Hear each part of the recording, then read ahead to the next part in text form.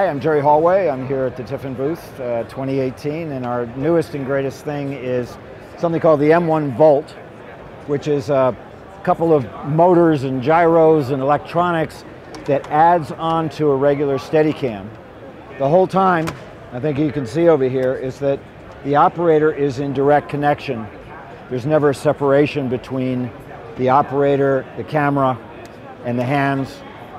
But it is stabilized, so if you try to go off level or something, it'll go back, or it'll keep it there. You really don't want it to go off level in the first place. It'll also go back to tilt mode and come to a point, or we can set it to a tilt mode by simply pressing a button, and now it'll hold this angle. And then there's a second mode entirely, which you hold the button down, and again, it's almost seamless, where now wherever she holds it, it will stay. So you can be doing a rock concert and look up at the stage, and it will be held at the stage and down. But the cool thing is always that you never lose touch of the image. You never lose contact. So it feels like regular Steadicam operating, but without any kind of hassle. It's also great for navigating, because sometimes you need to look away to like get on an escalator or to avoid football players. I was talking to a guy earlier about that. He works on the end zone of a lot of NFL games, and he has to avoid a lot of things as he rushes in.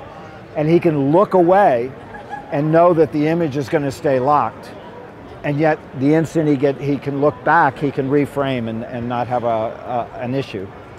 And the new thing we've done with this, in addition to upgrading software and stuff like that, is we've made it available not only for our flagship rig, the M1 in general, but also for our, well, there's one right back there, a smaller rig called the Archer. And we've also made it available to other manufacturers' rigs, like the Pro, the one in the background. So we're working very hard to make this new thing for Steadicam, the first really huge thing in 40 years since it was invented.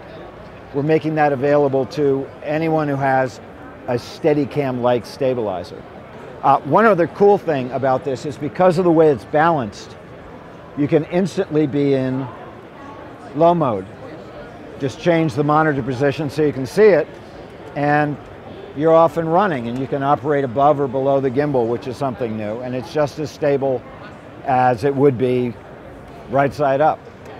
And you don't have to do anything. They have to flip it in post, but for the operator, it's no change whatsoever. It's almost instantaneous. So for more information, look at tiffen.com.